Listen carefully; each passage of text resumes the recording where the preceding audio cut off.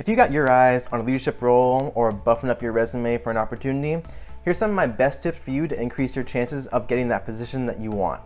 And keeping everything simple, let's jump right in. Now, if you take nothing else away from this video, here is the single most important thing that you can do to improve your chances.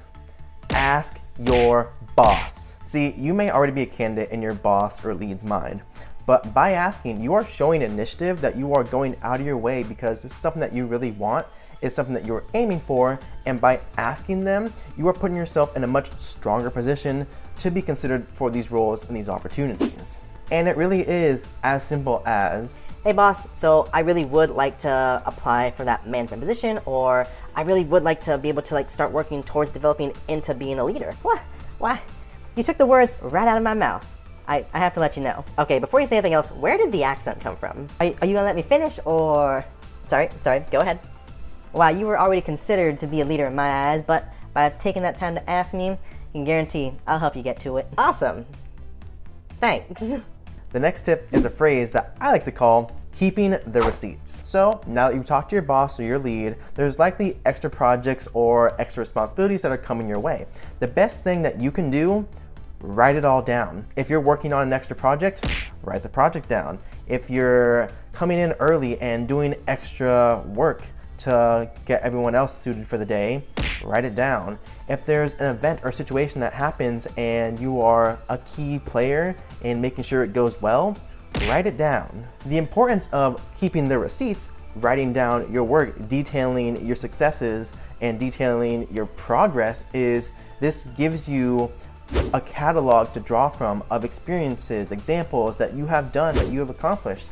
And not to mention, when you're doing check-ins with your boss, you can also look back and work together and say, this is something that's happened, here's something that I think went well, where do you think I could have done better?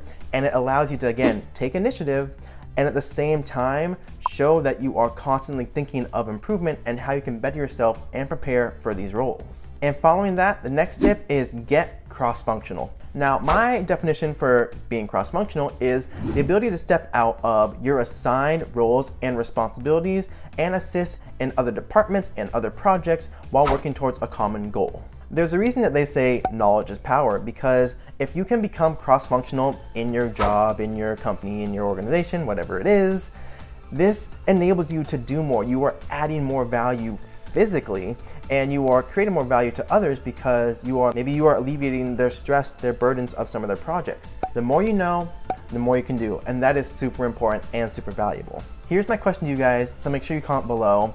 How do you see others around you getting cross-functional? And how does it improve your work? And also be sure, if you're enjoying this video, that you drop a like down below. The next tip is to build a good rapport and relationship with the other departments and coworkers. And so pairing it with the previous tip, if you have to get cross-functional, who do you have to work with? The other departments and the other coworkers.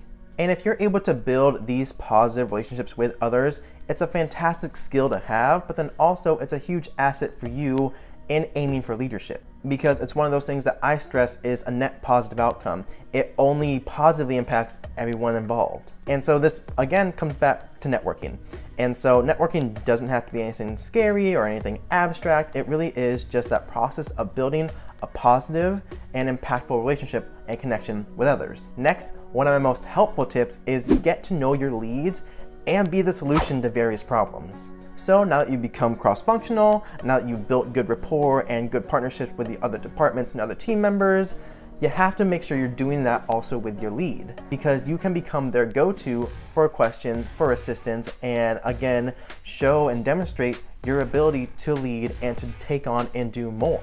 And this is my opinion, but one of the biggest things that they look for in leaders is the ability to add and increase value anywhere they are placed. And the more that you show that you are a creative problem solver, you are a good problem solver, the more they're going to look to you for these opportunities and these chances to prove that and to demonstrate your abilities. Okay, so I may have lied a little bit earlier. This is probably the second most important thing that you can do, but it's pretty high up there with asking your boss. Know how much you can handle while still maintaining your personnel health and your current responsibilities. So make sure you're not just going out of your way to take on too much work just to impress people around you, because that is a fantastic recipe for burnout.